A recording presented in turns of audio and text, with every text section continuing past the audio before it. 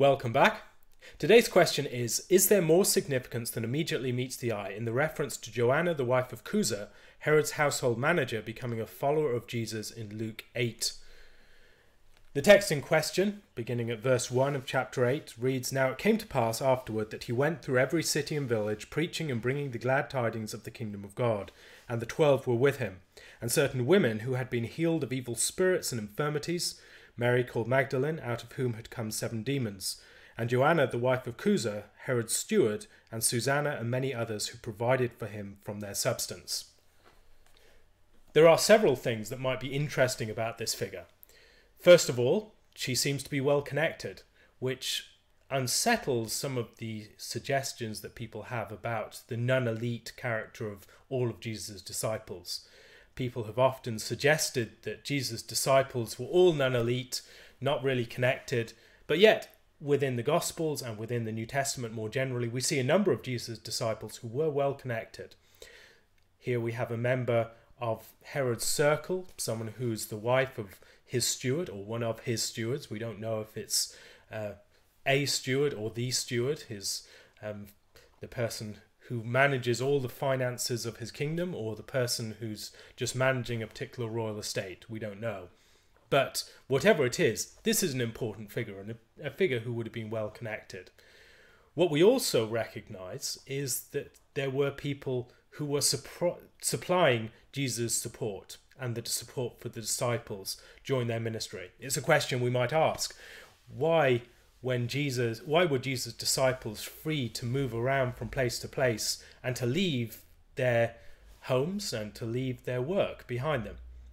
Why could Peter and Andrew and James and John leave the Sea of Galilee, leave their fishing boats and their nets, and follow Jesus? How could they be provided for? And here we have part of the answer, that there were some wealthy women, among others possibly, who were supporting them out of their substance. Other things to recognize here is that these figures are mentioned perhaps in part because they were witnesses. And as eyewitnesses, their testimony and their connections are very significant. So we have within the rest of the Gospels references to people like Nicodemus, the fact that the disciple whom Jesus loves has connections with the high priest. And these sorts of connections mean that people who are mentioned, people who have those or are within those orbits, that they will be able to bear witness to certain things that others would not have seen, that they will be privy to certain conversations or pieces of information that others would not know, and as a result they could serve as a source for the gospel narratives. So Luke had access presumably to someone like Joanna, who was present at the empty tomb, but also someone who had connections within Herod's orbit, and as a result she could probably bear witness to some of the things that were said within that context, to certain things that happened and other things like that. And that is an important feature of the Gospels, that we recognize the presence of people within the orbit of the leading Jews, people like Nicodemus, and we recognize the presence of people like Joanna. And as a result, the testimony of the Gospel is stronger when it comes to those issues that concern the court of Herod, or that concern the leaders of the Jews and their deliberations among themselves. These are not just imagined whole cloth from the imagination of the gospel writer. There are probably sources mentioned within the text that back up these things, and Joanna might be one of them. Further things to notice: how would she have supported Jesus and his disciples? What wealth would she have been using? Well, it depends. She might have been married and then Chuza could have died. And in that case, she seems to be following Jesus around. So it's not just that she's providing, she's following Jesus around, which suggests that her husband has probably died. And as a result, she would have the inheritance that she would gain from her husband's estate. Now, that inheritance would come to her if she had no children, if they had no children for it to inherit. Also, she'd be provided for from her husband's estate, even if she did not have a direct inheritance. There would also be her dowry and a bride price, the equivalent that would have come to her at that time. after her husband had died. Furthermore, if her parents, presumably who were rich, if she married a steward of Herod's household, it would seem that she would be well connected within Jewish society. And as a result, it's quite possible that her father gave her a deed of gift, and that deed of gift would be an extensive estate or something like that that she would have in her possession, even if she were married. And so we have examples here of forms of wealth that would belong to her if she were widowed, and also some forms of wealth that would belong to her if she were married. And so this gift that she might have had, it would have been hers. And other ways that she would have had wealth even if she was still married. But I think it's quite likely she was widowed by this point. If she was the wife of Chuza, would expect her to be settled in Tiberias or somewhere like that, but she's moving around.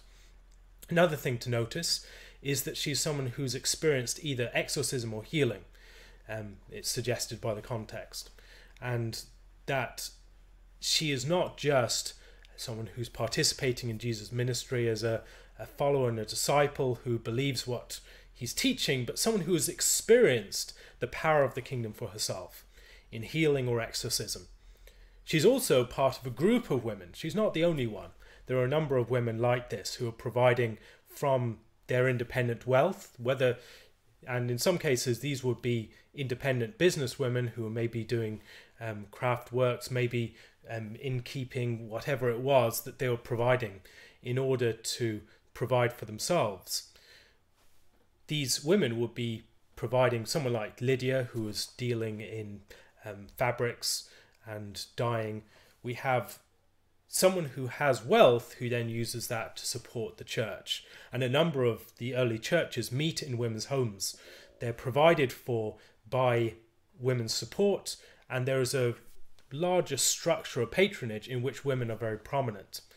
When we think about the early church and these houses, and the house churches, the fact that many of those would have met in women's houses is an important factor to recognise.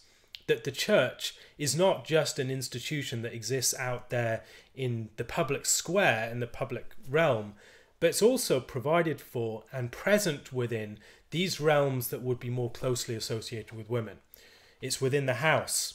It's within these supported by large estates and by women who would manage the affairs of their own household and also be able to provide for others outside with their independent wealth. Independent wealth that they would have even in some cases while married.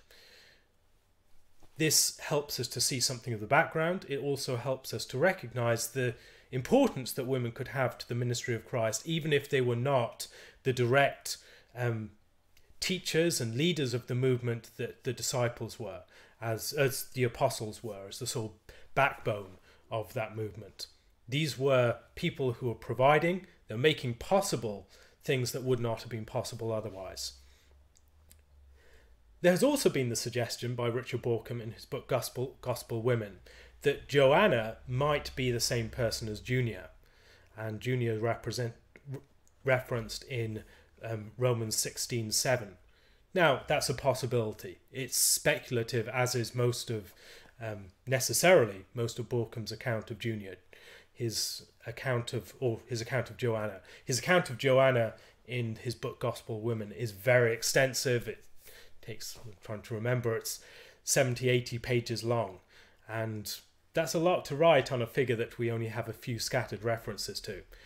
But yet, what he has to say is helpful, if speculative. It provides a possible picture of what this woman could have been, how she would have managed her wealth, how she would have been connected to the ministry of Jesus, and what her circle would have been, and other things like that. So I think there is an importance to this figure. There's more significance than meets the eye. It shows the importance of women within Jesus' early movement. It shows the presence of women in the broader circle around Jesus. Although Jesus' core group of disciples, the immediate apostolic group, were all male, we do have a larger group of women who are very closely associated with Jesus too, part of the larger orbit, but not the great crowds or the multitudes. These are consistent followers who follow Jesus around from place to place, and there is something very important in recognizing the presence of such persons. It's also important in recognizing the existence of elite figures among Jesus' disciples and rich characters, that these are not just poor peasants among Jesus' disciples, but they were rich and well-connected people. These characters like Joanna could have been connected to figures like the rich nobleman, or the rich young ruler, or someone like in John 4, the royal official who is the recipient of the second healing. His son is sick and he's healed in Capernaum. So we have an example of a number of people who are well connected, who are in Jesus' orbit. That we have an example of women, and we also have the answer to the question of how Jesus' ministry was supported. So I think there is more that meets the eye initially here. If you have any further questions, please leave them in my Curious Cat account. If you'd like to support this and other videos, please do so using my Patreon or PayPal accounts. At the moment, I'm trying to provide videos, transcripts for all of my videos, and this requires paying someone to transcribe them. It's not something I'm able to do myself, and I don't have enough volunteers to do it. If you would like to see this be made possible, please consider supporting or donating. Thank you very much for listening, and Lord willing, I'll be back again tomorrow. God bless.